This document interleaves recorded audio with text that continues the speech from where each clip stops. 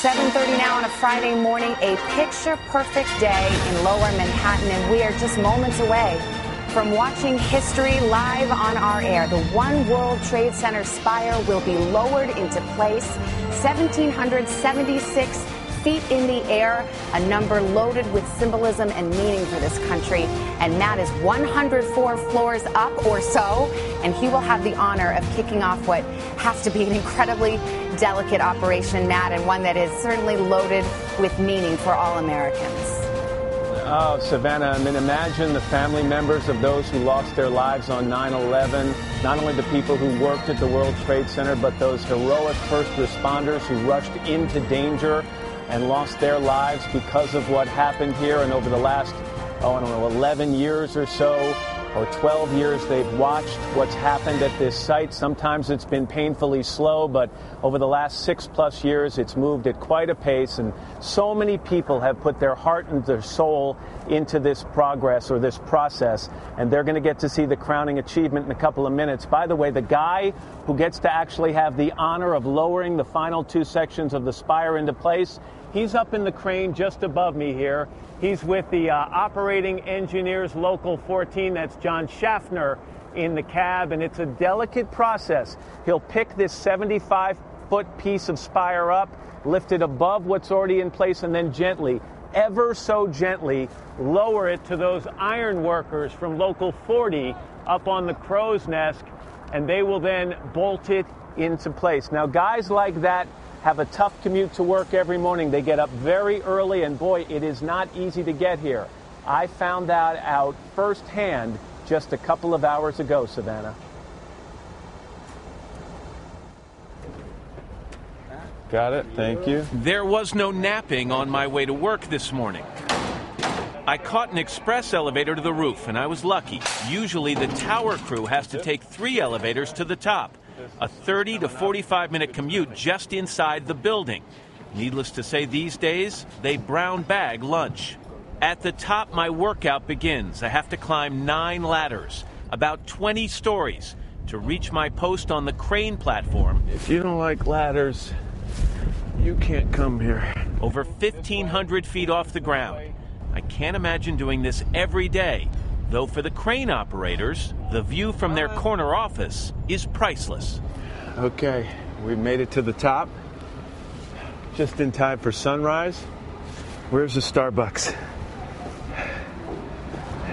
It really is an incredible journey. It's harrowing at times. I'm not afraid of heights, but I found my knees knocking at certain times. This is Scott Reckler. He is the Vice Chairman of the Port Authority of New York and New Jersey. Scott, first of all, thank you so much for your hospitality. Thank you. Talk to me about the significance of today. Well, this really is a symbolic moment because this building really represents the resiliency of this country. You know, these people, the thousands of men and women that have worked here tirelessly, have done it really as a passionate tribute for the people that perished on 9/11 right on this site. Yeah, I know a lot of the workers have the 9/11 sticker on their helmets, and they had been waiting for this moment for 12 years, but certainly the last 6.5 that they've been building this building. So, Scott, can we do this? Let's do it. I think we're ready. Let's bring it up. If John Schaffner up in the cab is ready, if these guys down below are ready, let's have the crowning achievement.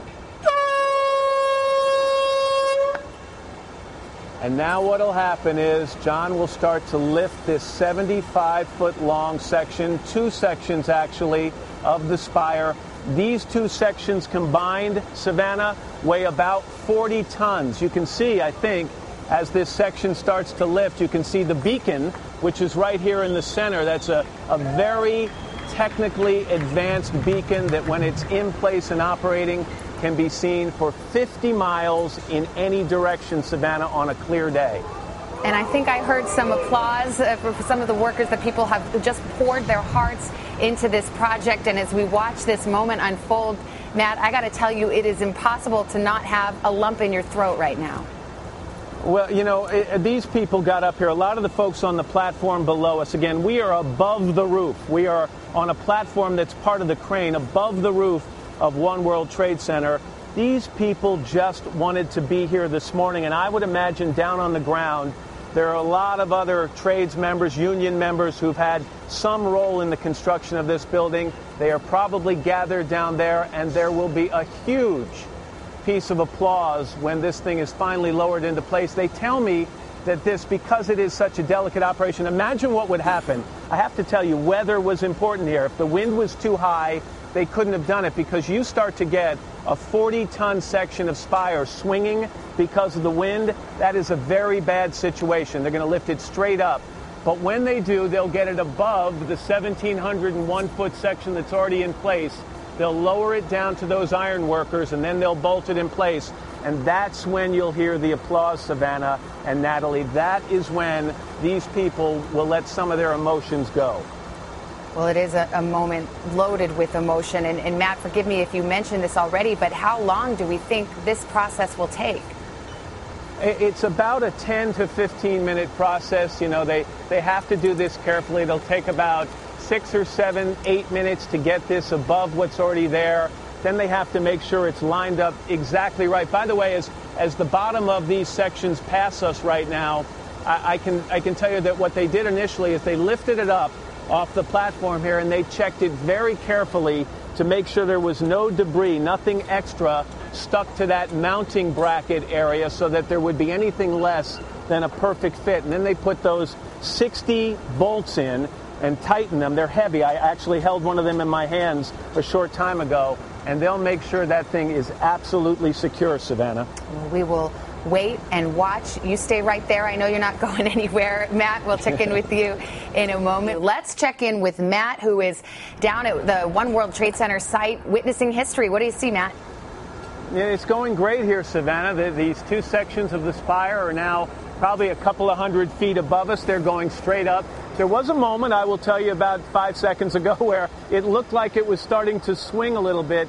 Talk about the skill and precision that a guy like John Schaffner in that cab has to employ at this time. It's got to be so steady. You can't get that thing moving in any bad direction. You don't want it to even nick slightly the existing structure here.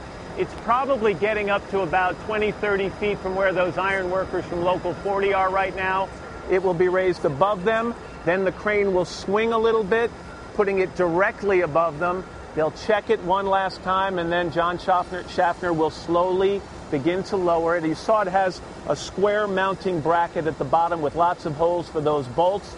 They will literally slide that thing perfectly into place and then quickly begin to bolt it into place. And it will be the crowning achievement of this project, Savannah, that's taken so long, the planning. And there were so many disagreements here after 9/11. What should be done with this site? Should it remain a memorial? Should there be any buildings here? Who would finance it? What was the design? Should there be 2 towers or 1? Well, all that was put aside. The rebuilding began, and everybody came together, especially these people here who've made this possible, Savannah.